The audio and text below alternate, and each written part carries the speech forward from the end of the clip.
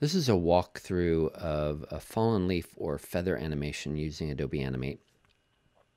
I'm first starting with a leaf that's in a symbol. So if I double click that leaf in my scene, I see that I have just two layers, and one is sort of the background, the green background, and the other is the stems in the middle.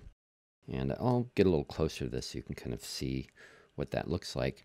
And I just used a variety of tools to create that. I started with a shape, and you can see it's a very simplified shape, and then I used this fluid brush, which is new in Animate 2020, to create the stems, and then refined it. I actually went to modify and shape and did an optimize after I did the paint, and then cleaned up some of the points. So made it look pretty nice, fairly simple, very graphic design kind of, and then put that all in a symbol.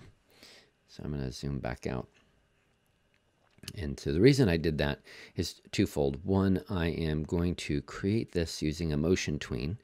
I'm going to show a neat little technique where you can apply a motion path to it and animate that on a path, on a drawn path, which is kind of nice to draw out your path and then create the animation.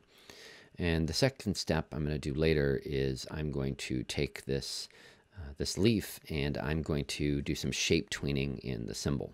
So it has to be a symbol to be a motion tween, but since I want to do some of this motion tweening or some of the shape tweening later, it's great to have it in a symbol, and I can kind of create that animation separately. So the first thing I'm going to do after creating that is I'm going to use the pencil tool, just because it's going to give me a nice good line.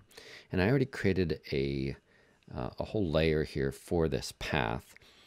I have a background. I'm going to be putting a background on this, and I can kind of move that down, and the fallen leaf is here.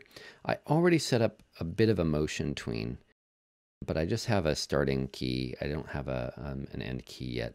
So it's ready to set up, or it's set up to be animated, but I don't want to start moving it yet. So what I'm going to do with this pencil tool is I'm going to start to draw out a bit of a path. And I'm just going to kind of do some sort of loopity-loops a little bit to kind of get the path of this feather kind of down.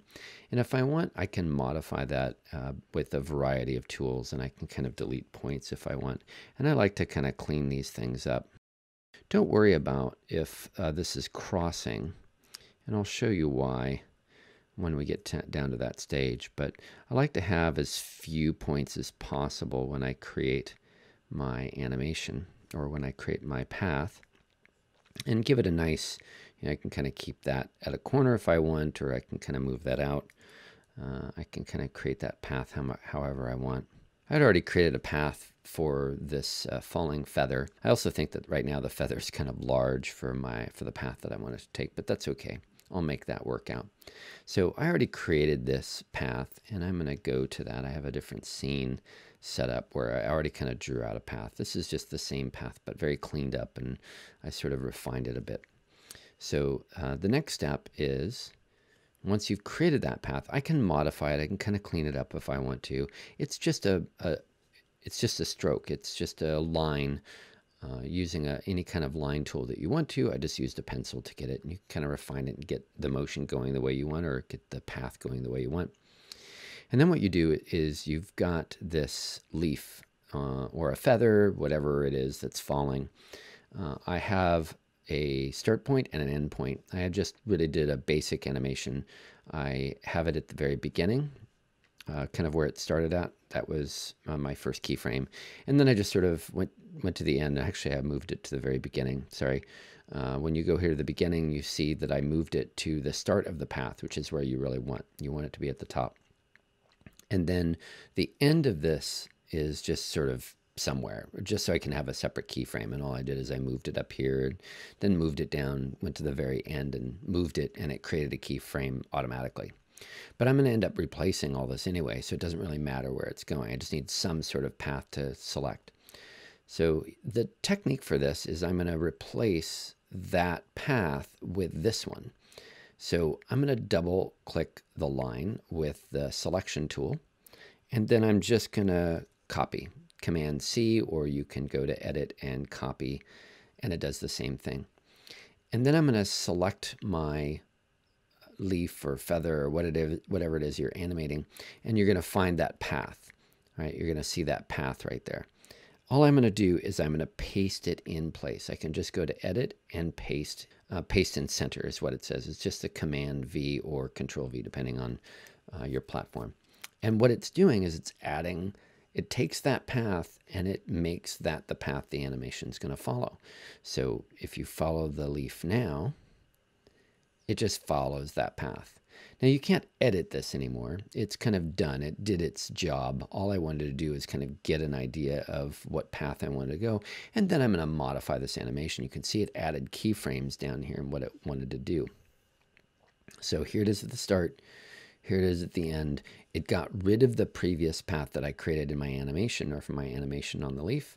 And now it is following that path. I can get rid of this path or whatever. I can actually reapply it if I wanted to. I can kind of go through and figure out, do I want to change it? But now that I have keyframes on this, I can just modify these keyframes because I want to kind of add some slow in and slow out to this. So I can just start adding some of these points. It probably already has this, but one of the problems you'll notice is these are just what are called roving keyframes, right? They are not keyframes that are on the frame span or the tween span. You'll notice that there's one at the start, one at the end, and nothing in between. So I need to change them to roving keyframes. And what I can do is do that from the frame span. I'm going to just move the timeline up here so you can see this a little bit better. And I'll move this over a little bit. And if I right-click in the frame span, I can go down to motion path, and I can see where it says switch keyframes to non-roving. And what that does is it places all the keyframes up into the frame span. So I'm going to dock this back down here. So with them as keyframes now, I can modify their timing. I can select them and move them around to change the timing. I can also go down here and I can adjust my slow in and slow out, or I can even take out points. I can select a point and delete it, but I can also kind of come up here and see what's happening. So right up in here, maybe at the very start, let's say at the very start, I want to rotate it a little bit. So if I move this around at all, it's going to automatically key that rotation. So let's say I come down into here and I want it to kind of flatten out a little bit. And then it gets up to this point, and then I can rotate it a little bit more, and I can kind of keep going through and changing up my animation. I'm going to zoom in a little bit. Let's go to about 100% so I can kind of see this a little bit right in here. So that way I can kind of get a little bit of motion, a little bit of rotation in this leaf that I have falling here. And then I can drag out my handles to kind of add a little bit of slow in, slow out to it. And here I probably want it to kind of speed up a little because it's kind of in between. And I'm just using the the keyframes that came with that motion path to help me out a little bit. All right. So I probably want it to speed up a little bit there. And here I want it to slow down. So I want to kind of lock those in. I'll move this out of my way and play this through a little bit. So it's probably going pretty fast. It's 30 frames per second. So I can stretch this out a little bit longer. I can kind of delay what's going on. This one, I'd probably want it to kind of go slow at the very start and then kind of speed up and slow down as it goes through. Right? So it's got a little bit of speed change there. It's probably going a little too fast. So I can adjust this as we move down. And then again, the X is moving left to right. So it's the speed at which this is going left to right. It'll start out slow. It'll pick up speed. It'll get to this point and it'll slow down again. If I want it to really slow down, I would just kind of drop that down. Now it's also speeding up as it comes into here. So it's got to come to this point. I want it to come over here. And I want it to kind of slow down again. And it's kind of curling back on itself. So I'd want to kind of grab these keyframes too and sort of flatten those out. Now I've got a lot going on here. So I could either space that out. I can either select these and kind of move them around to get a little bit more spacing. But right there, I probably want it to go, relatively fast.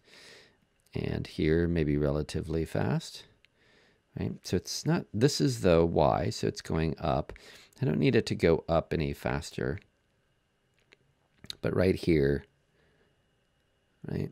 I don't want it to kind of do all this stuff, so I might just take these out because I feel like these could just really get in my way. So I can take those out and I can kind of set this, because this is about the point where I want it to kind of slow down and then it kind of falls back down again. So I'm just kind of using, I use that motion path or that path animation, the path that I drew out to as sort of a template to start with.